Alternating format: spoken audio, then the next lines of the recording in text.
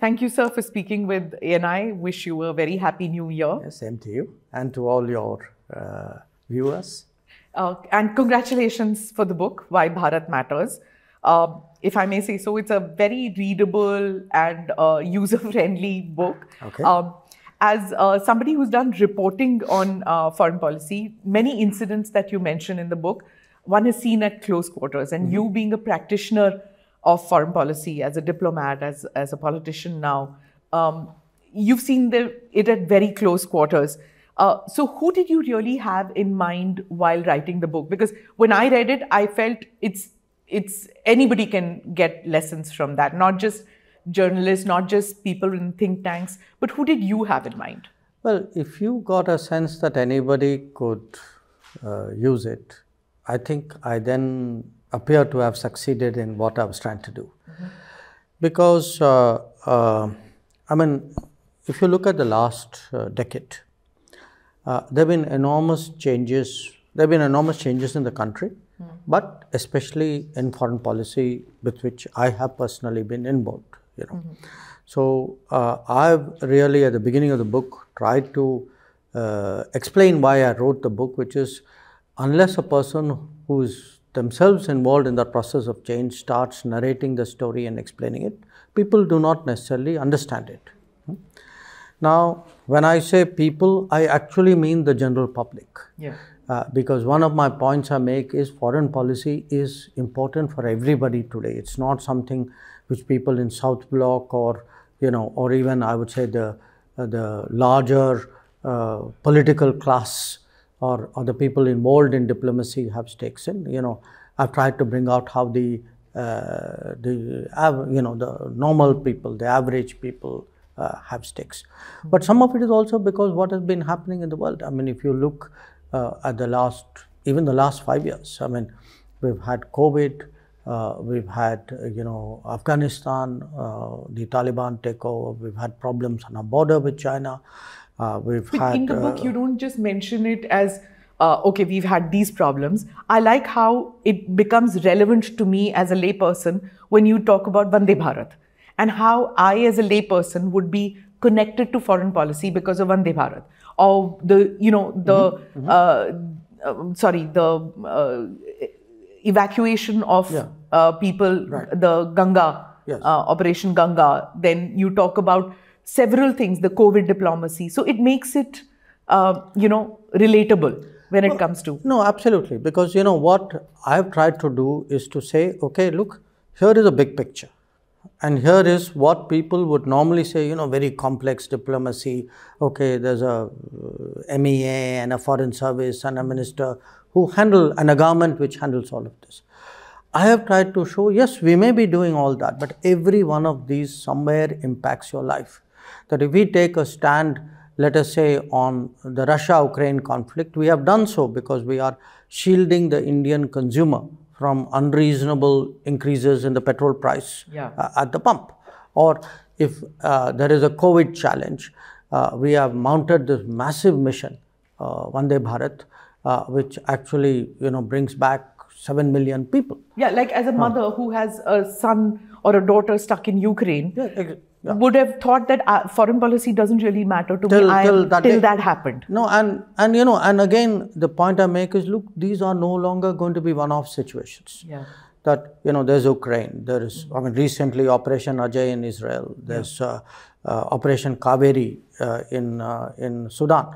That because Indians are working abroad, because Indians are studying abroad, because you and I and hundreds, if not millions of families are also traveling abroad. People go as tourists. If you look at merchant shipping today, look at air crew, look at the people working in hotels, people who have jobs, blue-collar jobs abroad. So we are globalizing. We need to know what those big dangers are out there. And in a sense, that's why a lot of I would say, the examples and the metaphors I've used. The big dangers, sometimes all the players are not aware what it means to you, but at the end of the day, it means something to everybody personally. Correct. And the other interesting thing that I liked in the book was the allegorical references and the metaphors that you drew from the Ramayana. Mostly when we read books about foreign policy or statecraft or national security, they derive their references and their metaphors from, say, the Mahabharata. But I found it interesting that you found lessons on statecraft, diplomacy, everything from the Ramayana. And that was very interesting because, I mean, things like what Vibhishan did or Valivad, that, you know, when it comes to statecraft, you could draw from that epic was very interesting. Why Ramayana? Well, there's both a logic and an incident. Okay. The incident actually was when I was preoccupied writing the book. I'd gone to give a talk about my previous book. Okay. And somebody actually asked me, my recollection is it was in Pune, saying that, look, you've used Mahabharata, so, you know, have you ever thought about using Ramayana as a context, as something to draw from? And it was there somewhere at the back of my mind, but I think that incident compelled me to look at it. But there's another reason also. The other reason is, look, Ramayana, there's a difference in era, you know, even in what are norms and standards. I mean, by the time you reach Mahabharata, it's absolute realpolitik. I mean, you know, whereas I think it's important today to remind people that a reputation also has a value, that it is not something, you know, which is hot air, and, you know, it's not posturing, that standards mean something, rule of law means something, norms do count. So, but even those who have a higher purpose have to practice statecraft, and those who practice statecraft must always remember the higher purpose. So, in a sense, you know, I've tried to, in Ramayana, really also to bring out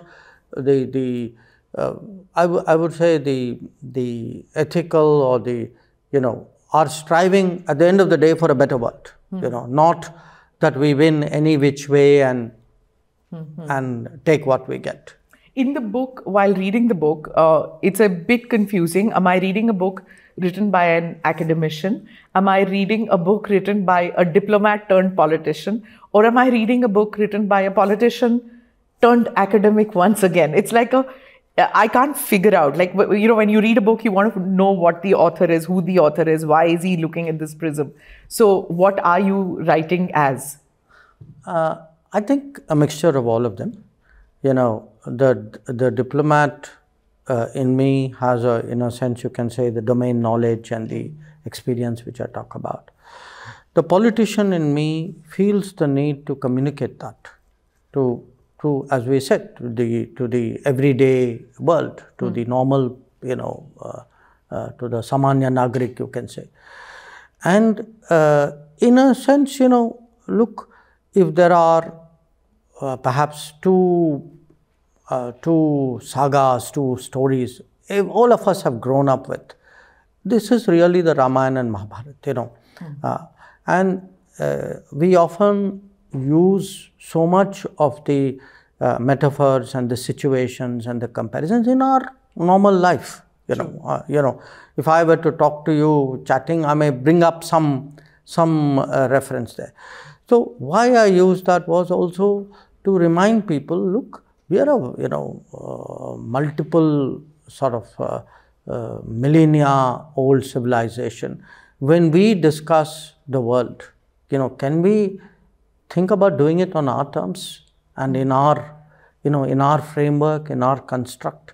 So there was that part of it also, you know, that for me to think of the world, you know, I mean, as you can see, what I've tried to do is to take a particular theme and to try to give it a Ramayana type relevance. So say, for example, I've used the coalition building, you know, how Lord Ram very carefully constructs a coalition and what it takes to construct a coalition. You know, it doesn't happen by itself. or even in diplomacy. You've heard me say before that the two preeminent examples of diplomats are, Hanuman and Shri Krishna. But there are others, Angad, for example, or even his mother Tara. These are people who, in very difficult situations, practice their diplomatic skills. So I like the Vibhishan part too.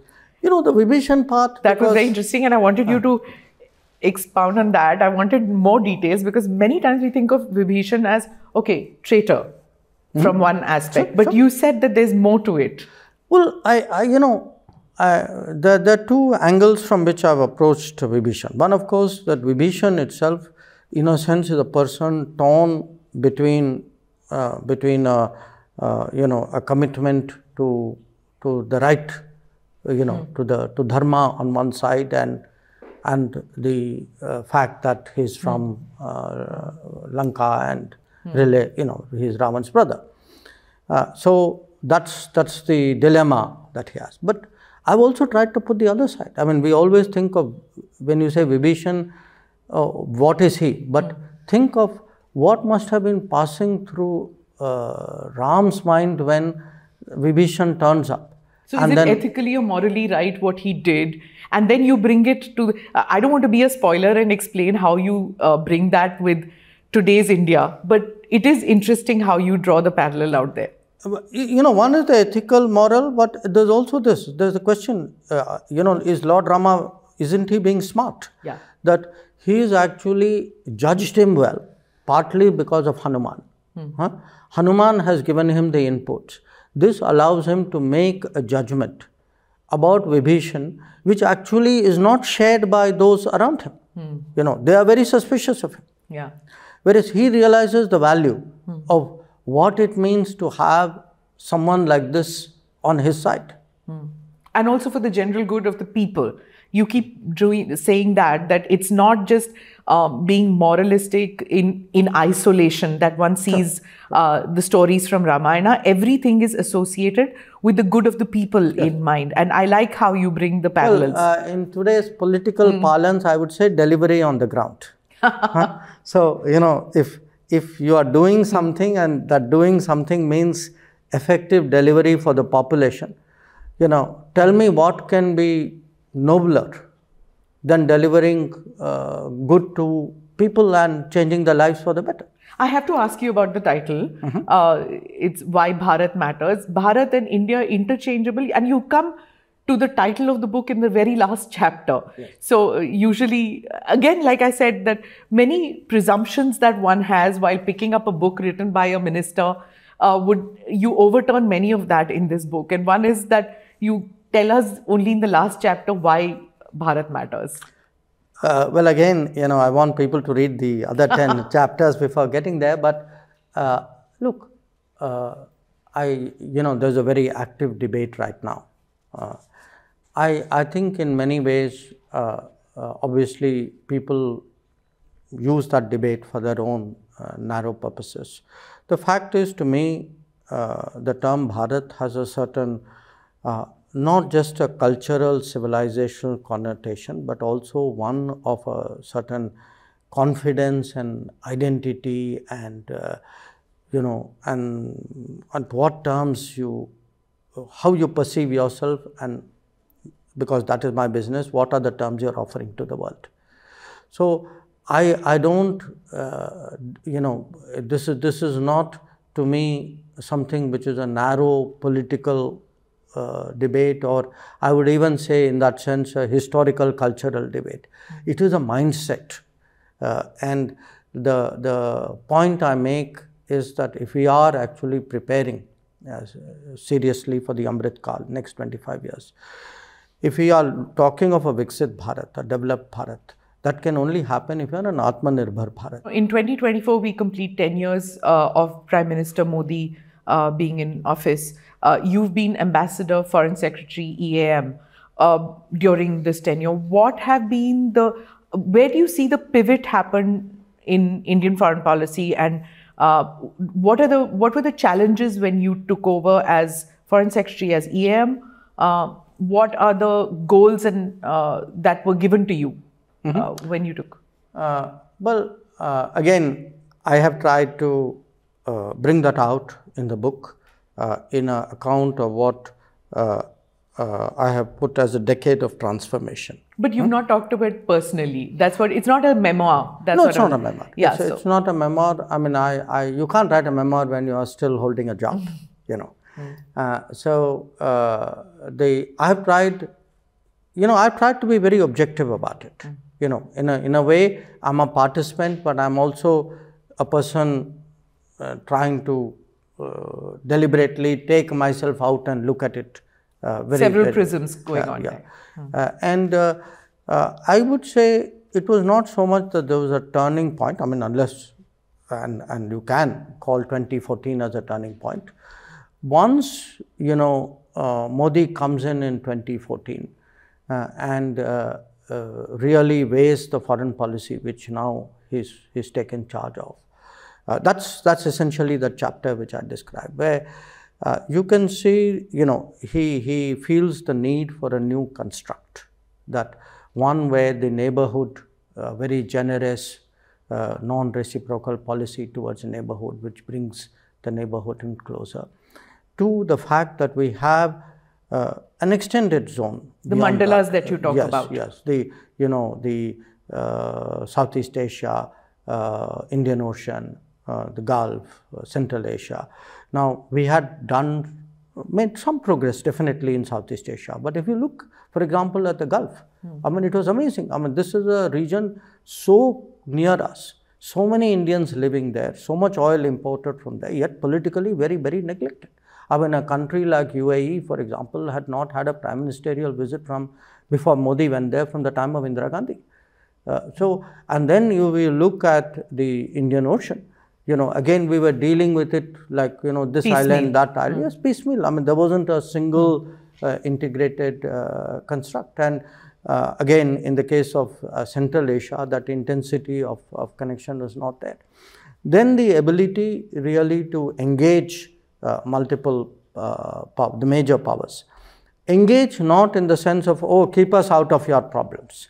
Because that's a kind of like, I don't want to get caught in the big debates of the day. That's not what we are saying. We are saying, yes, we have stakes in the big debates of the day. I will take my call, but there's no exclusivity in any of my relationships. I reserve the right to deal with each one of you as per my national interest. And also preparing for a larger footprint, global footprint. Then the entire approach to the diaspora has undergone a change. Absolutely. Yeah. From 2014 onwards, they were suddenly in center focus. Right. And they remain so, because initially it seemed as if there were many articles which came up, and articles which said that this is just the start. As soon as Mr. Modi gets grip of the foreign policy, he's going to ignore the diaspora and get on with the leaders. But that's not happened. Well, I think, as has been the case for the last 10 years, a lot of people who've been writing about it really have no idea what is happening. What to expect, at least nobody knows. Yes. So maybe by writing this book, I may be doing everybody a service, at least. By demystifying it. Saying, okay, here is a logic, here is a narrative. Yeah. Why don't, I'm sure those who are open-minded enough to want to learn would probably find some benefit. But the other part is also, if you look at the big global issues of the day, that say, for example, climate change. We were perceived as one of the countries holding back. Today, actually, whether it is the International Solar Alliance, the Disaster Resilient Coalition, in fact, having been with Prime Minister Modi in Paris, in Glasgow, recently in Dubai, we've actually sort of taken the lead when it comes to the COP meetings. And so I will read out a couple of quotes from the book. In one of them, you say diplomacy is about chemistry and credibility, and you keep referring to that in the book several times, about how this chemistry, especially with the Prime Minister and world leaders, how it's impactful on delivering on foreign policy. Could you tell me a little bit about how these 10 years have mattered as far as this chemistry and credibility is concerned? I mean, look, It's not that difficult to appreciate. I mean, let's for a moment not think of the leaders, okay?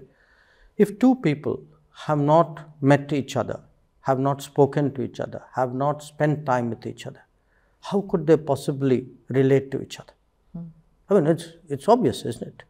And yet, when you have, when we say, okay, India is growing, I mean, surely if India is growing, our interests are growing, that means we need to be much more active and much more engaging, and there must be that kind of connect, because at the end of the day, leaders do, a large part of policy making derives from the judgment that a system, especially the system's leader, makes.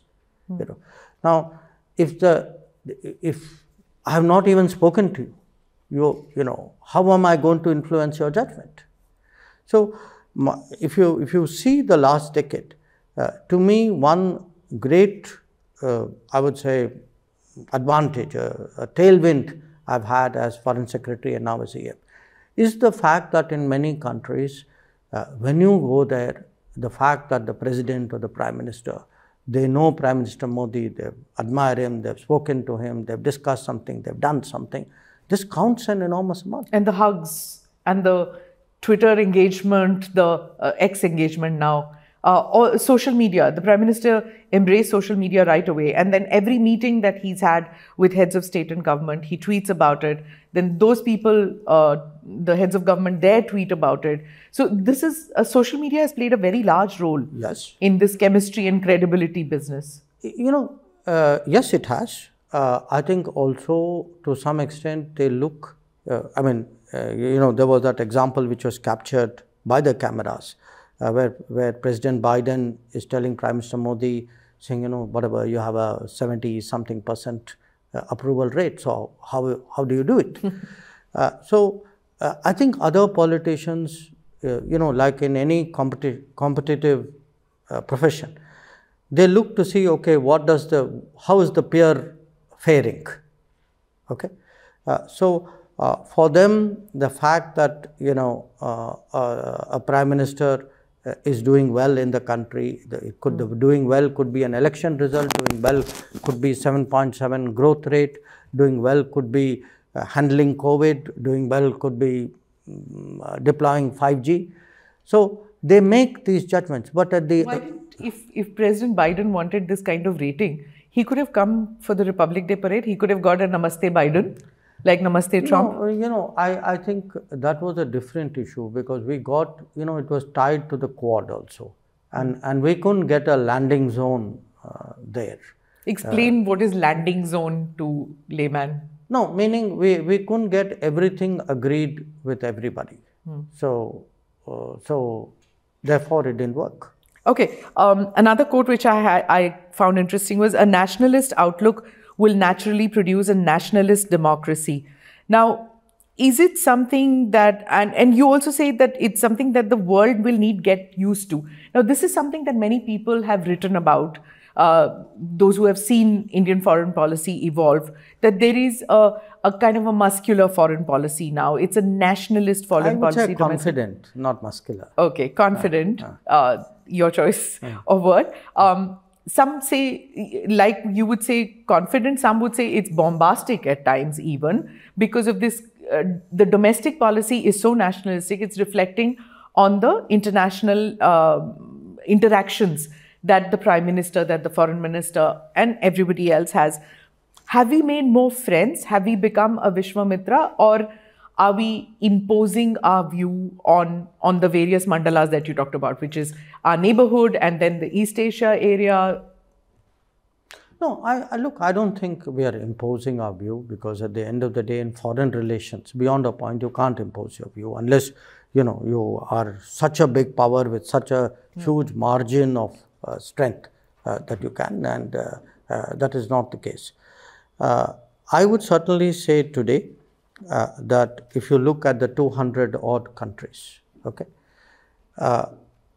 if you say where is India today in their consciousness, in their awareness, I would say in the last 10 years, we are very much deeper and stronger in that regard. If you say how many of them feel something has happened in India which is relevant to them? I would again say the answer is yes, those numbers have grown. We are seen as more relevant, we are more visible, we are seen as influencing many more outcomes. So, I mean, if you look at it today, many more leaders want to come to India. I mean, one of my big challenges as a foreign minister is really to explain why Prime Minister cannot visit every country in the world every year, because everybody apparently wants him to come. I'm going to go into the trouble areas. So, when we talk about no, this is not a trouble area. This is when you have high demand. I mean, it's in a way a welcome problem. You have many wanting to come here. And many wanting to come. Many of them who want him to go out. So, I would certainly say today, you know, look, when we say Vishwamitra, just look. I give you the example. Vishwamitra feels nice. Vishwaguru seems threatening to many. I've used the word Vishwamitra, and to me, if you want to, one example of that is the G20. That at the G20, look, go back and look at it. 24 hours, not even 12 hours before the G20 declaration was finalized, there were people publicly predicting that we will fail. Okay, now I know some part of it was politically driven, put that aside. But the general expectation was, you know, relations today are so polarized on the Ukraine issue. If the concerns of the global south have become so strong and yet, you know, being contested in a way or not being recognized duly by others. So, there was a north-south divide, there was a east-west polarization, different countries were pulling in different directions, and yet the fact was eventually we got everybody to come to the table. And I accept, when they all came to the table, they deserve credit. But finally, the truth is, they came to the table because everybody ultimately had a relationship with India. The other 19 countries said, yes, this matters for India. This is something which is right. So, because the fact is everybody made a compromise. That's how it happened. Yeah. You know? So, but that happened, and then suddenly we saw ties with Canada plummet. It happened literally within weeks. No, but that... What went wrong there? That is, I think, I mean, I it honestly do not see... It happened even during the summit. Look, I do not see a correlation there, no? I mean, getting everybody around on a G20 has nothing to do with the Khalistani issue in Canada. I mean, the Khalistani issue is not a new issue. The Khalistani issue has existed for decades. Why do you think that it has become such a thorn in the flesh for India-Canada relations? And why do you think Prime Minister Trudeau, for a handful of Khalistanis, has put relationship with India on the rocks? Look, I can explain my government, my Prime Minister and my book. But you're also an academic, you're also a diplomat. I do not, it's not for me to speculate on other Prime Ministers, but I will tell you the issue at heart. The issue at heart is the fact that in Canadian politics, these Khalistani forces have been given a lot of space and have been allowed to indulge in activities which I think are damaging to the relationship, clearly not in India's interest, but I would argue not in Canada's interest either. But unfortunately, that is the state of their politics. How do you see the allegations that Canada makes on India with regard to deaths which have taken place, unexplained deaths which they call, and the investigations they are doing, and compare it with what the Americans and how they are reacting? Smita, I have spoken about this before. It is not obviously a subject relating to my book, and we are not here to do a press conference. Right. I mean, I've been quite clear on this, that if somebody gives us something to investigate, we'll look at it. Right. I will move on to, in your book you talk... yes, let's stay with the book. In the book, you talk about legacy building also, and about how everything that has happened in the Modi era has worked towards a goal. In 2024, will India and China bury the hatchet? Because there is in one part you talk about relationship with France and how it has gone forward. You talk about relationship with Japan. These two stand out clearly in the Modi era, having taken an upward trajectory. The two which don't take an upward trajectory, one is China and the other one is, of course, Pakistan. Pakistan barely makes any mention in your book, but China. So will steps be taken in 2024 to bury the hatchet? See, I cannot answer that because obviously, as they say, it takes two hands to clap. But I pose the issue, and I pose the issue in this manner, that if you look at the last 75 plus years of our foreign policy, we've had a strain of realism about China, and we have had a strain of, I can say, you can call it idealism, romanticism, non-realism, you can say. And it begins right from in a sense from day one. I mean, where there is a very sharp difference of opinion how to respond to China between Nehru and Sardar Patel. I'm giving a certain attitude here. So I would say the Modi government has been very much more in conformity with the strain of realism which originated from Sardar Patel. And you mentioned the romanticism of the Nehruvian era. Yes. Now, and then you talk about the realism. And I've given some examples. I mean, where you know, even when it came, for example, to the UN Security Council seat. Now, again, it's not my case that we should have necessarily taken the seat. That's a different debate. But to say that, you know, we should first let China, you know, China's interests should come first. You know, that's a very it's a very peculiar statement to make. And you also write that there was no reciprocity in the years after that from China. Yeah, no. So there is a judgment here. There is first a judgment about what we should do, then there's a judgment about what we should expect. You know. So I think today, you know, what will happen with China? I mean, I argue for dealing with China from a basis of realism, that strain of realism which I feel extends all the way from Sardar Patel to Narendra Modi. That is the strain of realism which I feel should allow us to have a certain approach. The alternative strain which starts from Nehru's in a sense China first policy, because he says first let China take its seat, then we will see for India. China first. So from China first policy it ends up as Chindia policy. I know people had forgotten that horrible term, Chindia. Well, I think you mention it. You should ask the inventor of the term. Yeah, it's very cringeworthy to read it today. But there you are. Yeah. You've been ambassador in China. You've met with several of your predecessors who were foreign ministers. You as a foreign minister, as an external affairs minister, how do you see the pivot that India has taken with regard to China? No, I don't think, look, I don't believe it's a pivot we have taken. You know, we have tried to construct a relationship which is based, as I say, on three mutuals. And the fact is that unless there is a mutuality of, you know, that mutuality is recognized, this relationship will find it very difficult to progress. And today, part of our problem is exactly because in 2020 agreements were disregarded, and the mutuality on which this whole relationship is predicated has not been followed, that we have the situation we have.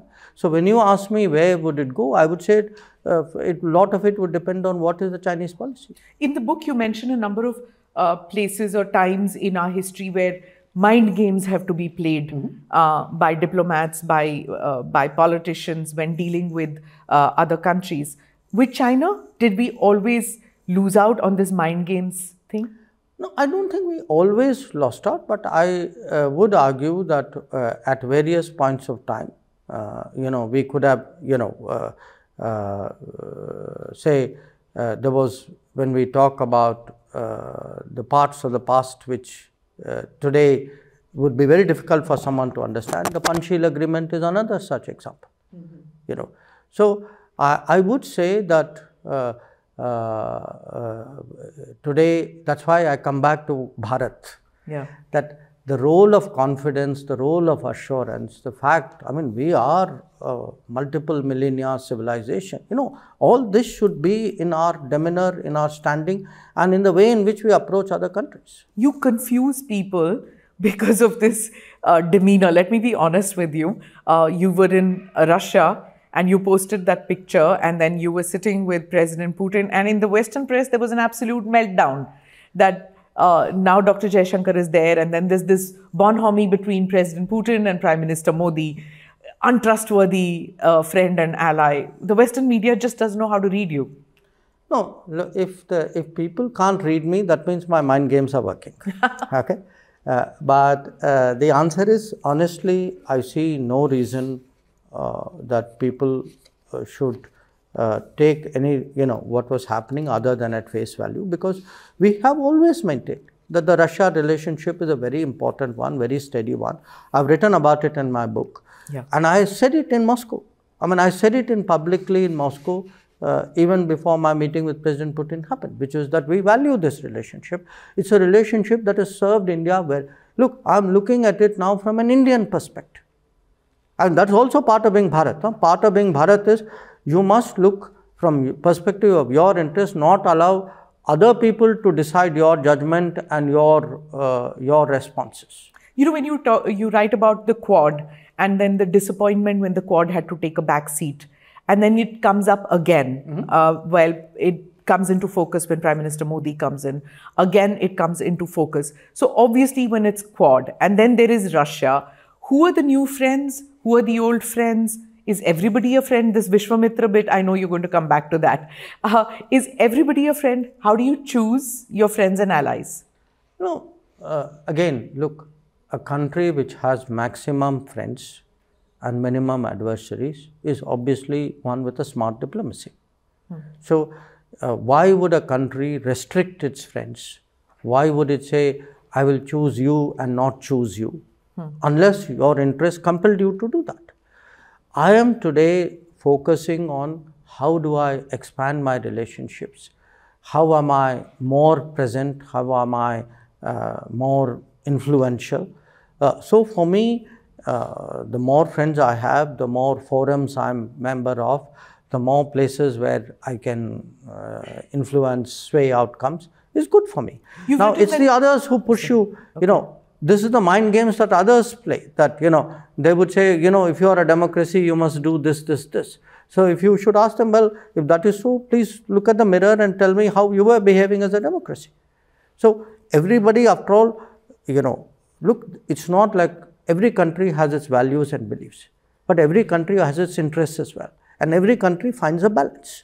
So, when others come and tell you that you have no interest, that, you must go by what has been decided elsewhere, that's when you lack that self-confidence to say, excuse me, I think I'm going to do something else because I've looked at it very carefully and my interests have taken me in a certain direction or asked me to take a certain position. But that's exactly what has been happening post G20 in the foreign media. Almost on a weekly basis, one is seeing articles that this assertive India on the world stage is happening at one level, and at the other level, it is at the cost of diplomacy, democracy sliding, or democracy indicators sliding in India. Yeah, but I've not I've made some references to that democracy narrative. That is also a mind game. That is when I think people, I'm regretting using that word now. But seriously, just look at it this way. There are people who apparently feel more confident of their support outside India than inside India. They get support from outside India. So, we have this constant barrage. We've had this from 2014. It increased after 2019. I'm sure it will become very shrill as we lead up to the summer of 2024. Who will constantly come at you and, say, you are less of a democracy, they'll pick what they believe are flaws or failings that we have. Again, we must have the confidence to judge it. I'm not saying we're perfect. I'm not saying we don't have room for improvement. Everybody does. We certainly do. But I would say, please look at their motive and their agenda. They are not agenda-less. They are not motive-less. They are trying to push a certain line because they have a certain interest. So, don't necessarily take what comes in the foreign media at face value. Because when you look at the kind of shall I say, multiple standards that they practice. I mean, you are talking of the state of democracy in this country. I mean, give me any yardstick of democracy. Are your elections fair? Is your participation growing? Are, broader and broader sections involved? Are your institutions working? I mean, I would say I'm doing as well as any other democracy. Frankly, I could, if anything, I could be passing judgments on a whole lot of other democracies. But India doesn't. We are very dignified people, and that's what I want to know. Why is it that India doesn't have its own, or the Indian government, I'm not talking about just the Modi government, and even the earlier governments, there have been no statements regarding slide of democracy of other countries. You have a point. You have a point. I think part of it is because we also have a tradition where we do not make very intrusive, judgmental statements about other people's politics. That's been part of our tradition. Maybe with the passage of time, that too may change. Many things in the country are changing. We were talking about Vishwamitra and the friends, and in the book you mentioned that no country is irrelevant to India. What happened with Pakistan? You did make Pakistan irrelevant to India. No. I think I would not agree with that. You haven't been there? I haven't, sorry? You haven't been to Pakistan, you made it irrelevant? As foreign minister? As foreign minister. Well, I think that's partly because of how they reacted, after 2019. But I think the way you're phrasing it is perhaps a bit too strong and doesn't quite capture what is the situation. What Pakistan was trying to do, not now, but over multiple decades, was really to use cross-border terrorism to bring India to the table. Okay, that in essence was its core policy. We have made that irrelevant by not playing that game. Now, it's not a case that we don't will not deal with a neighbor. After all, at the end of the day, a neighbor is a neighbor. But it is that we will not deal, on the basis of terms that they set where the practice of terrorism is deemed as legitimate and effective in order to bring you to the table. Talking about relevance and irrelevance, you do mention our neighbors. You talk about Sri Lanka in the book. And is there a new challenge now that we have in Maldives with the new regime taking a pivot against India towards China? The new regime has just come in. We had a brief meeting between our leaders, Prime Minister and their President. We have to see where we go on from here, because my takeaway from that meeting was that there was a recognition on both sides of the importance of the relationship. So we have to wait to see how that recognition plays out. Right. Coming back to your book, you talk in one of them about the three doctrines, the roads not taken. That I found very interesting. I'm sure that will be just for another book at one point of time. Patel, Masani, and Ambedkar. Patel on China, Dr. Shama Prasad Mukherjee on Pakistan, Dr. Ambedkar on China and America. Because not many people know how strongly, how much he was disturbed by the manner in which our relationship with the US did not fare well in that period.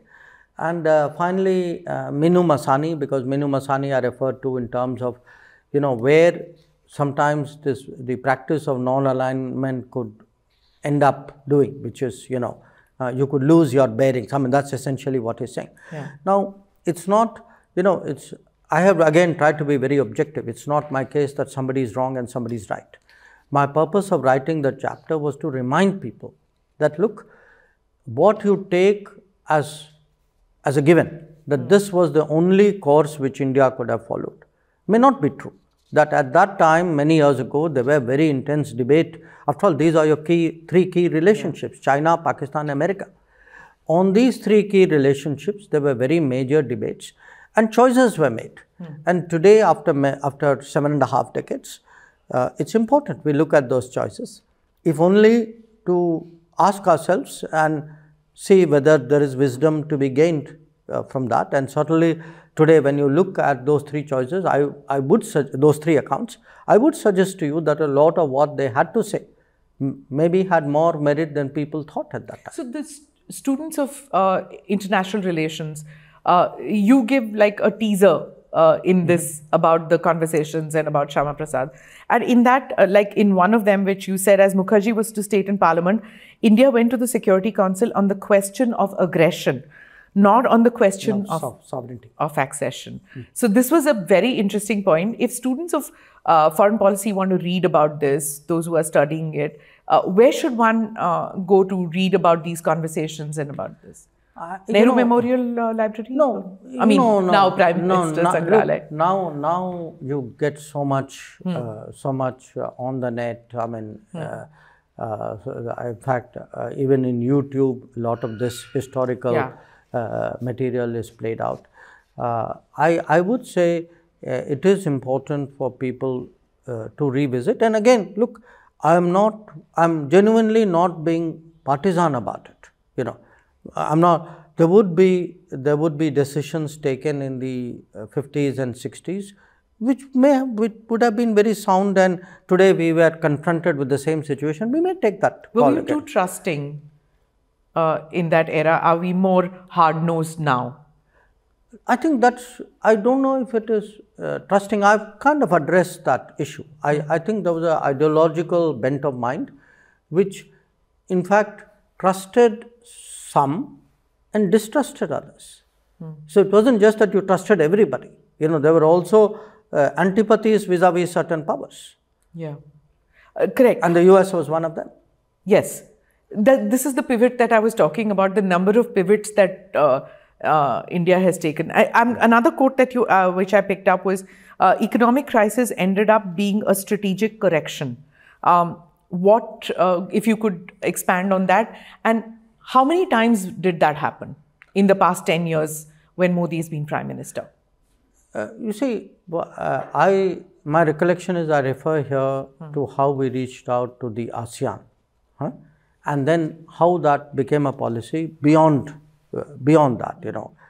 And today, in a way, all of that has led to the Indo-Pacific.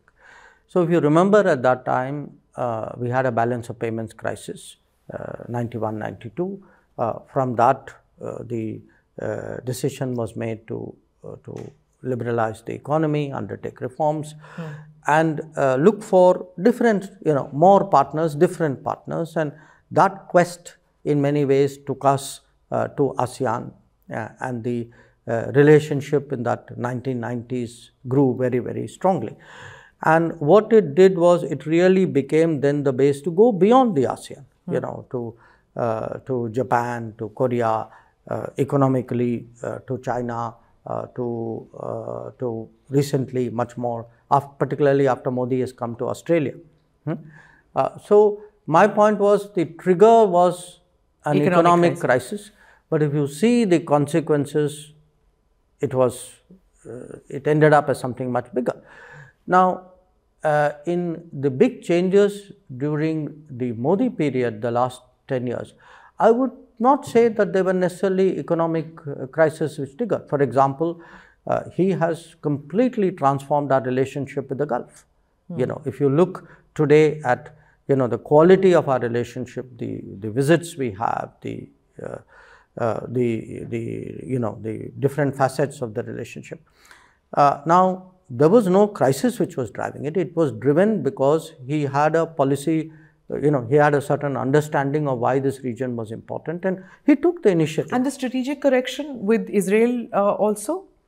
No, Israel. If you were to expand that, no, West Asia thing? I think Israel was a much longer debate in our country. I have referred to it very, barely in the book. Yeah, because mine is a general description. It's not an in-depth, but Israel was also connected very much with our domestic politics. That there were very conscious judgments which were made, when in early years, that for political reasons in India, we will not really establish a full ambassadorial relationship with Israel and will keep a distance.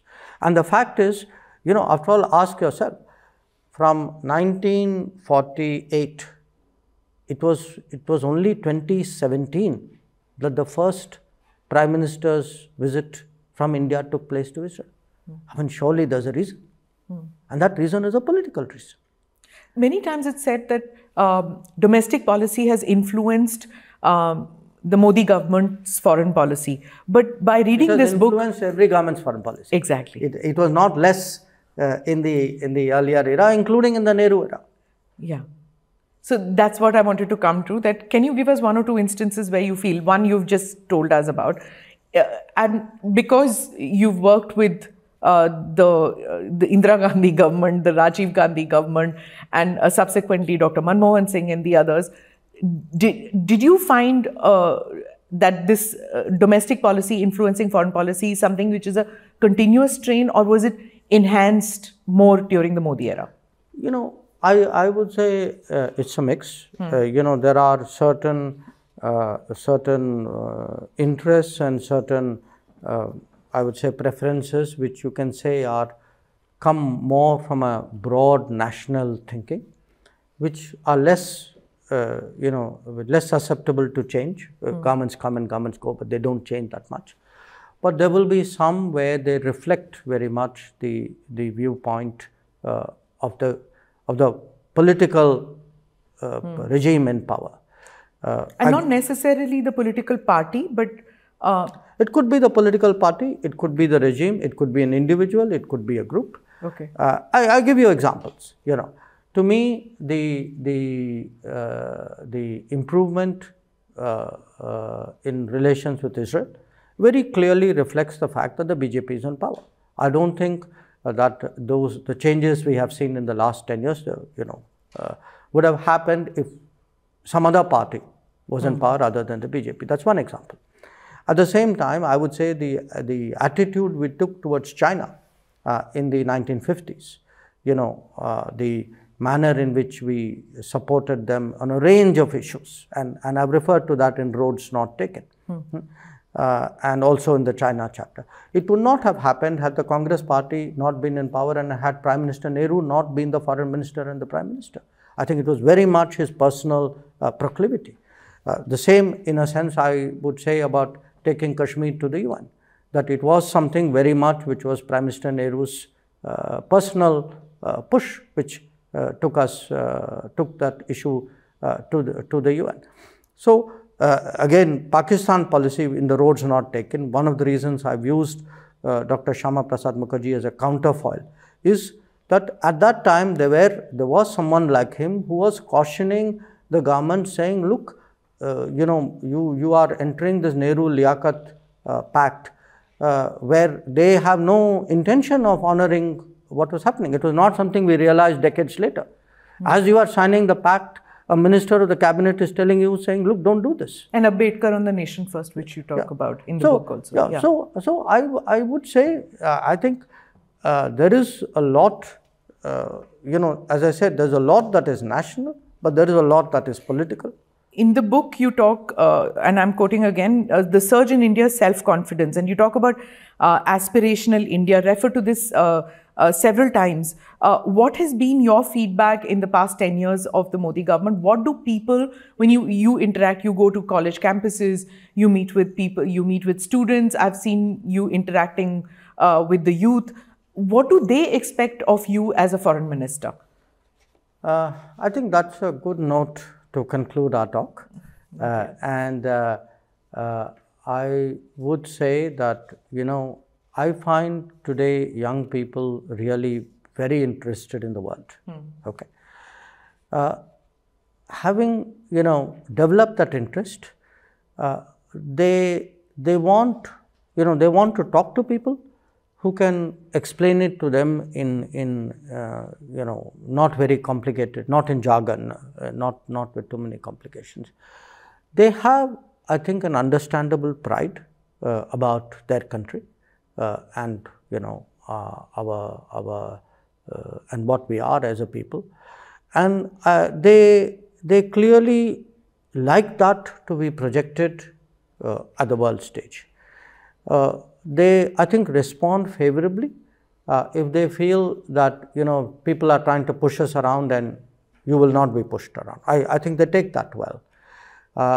I don't think, you know, it's not their expectation that we will be hyper, you know, but they like the fact if you stand your ground.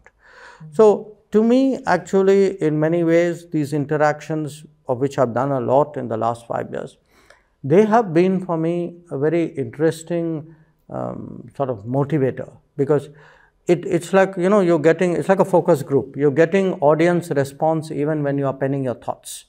And they in many ways are the people for whom I'm writing this book. That I'm trying to capture those multiple conversations I've had with different people, a lot of it very spontaneous, very natural. You know, people come up to you on a plane, in an airport, in a public place. What do they say to you? Sir, aap ye kijiye, sir, aap wo kijiye. Do they do that? Not quite, but they I mean, depending on the setting, you know, they kind of express support, or no, and there is some of what you say, which is, you know, wish humko ye karna chahiye, you know, that there is some of that. Yeah. So while reading the book, I was trying to get hints, and I'm sure many will ask you this. Are you really going to take the plunge in 2024 and contest the Lok Sabha elections? That's a pass. I've answered all your other questions. So thank you so much, sir, for explaining, and success to this book from us. Thank you. Thank you.